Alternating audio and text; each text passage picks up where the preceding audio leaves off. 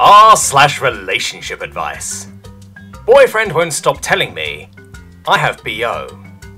I have been with my boyfriend for over a year, and everything has been great, except for one thing.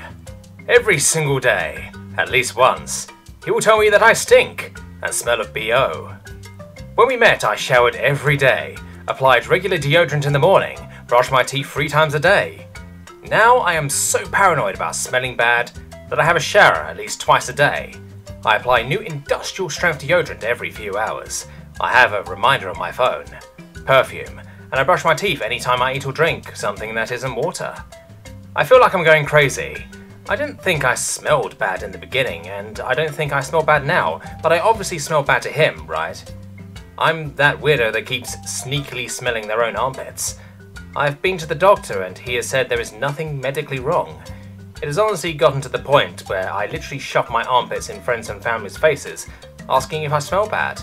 They will say I don't smell like BO, at all. One friend even said I smelled too clean like a Lush store. I am getting so paranoid. He won't cuddle or anything when he says I smell. I really don't know what more I could do.